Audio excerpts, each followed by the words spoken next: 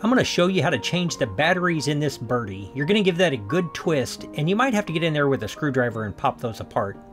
You're going to need a Phillips head screwdriver, and there are 2 screws to remove. And they counterclockwise will take them out. Take both of those screws out, and this comes loose.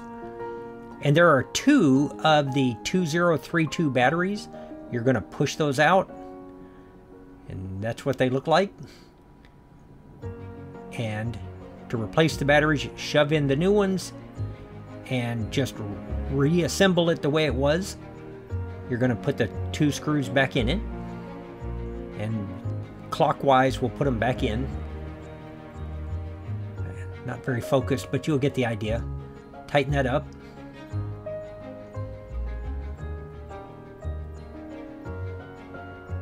And then, it just clips back together. Just like that. And watch what happens when I pull it. Try it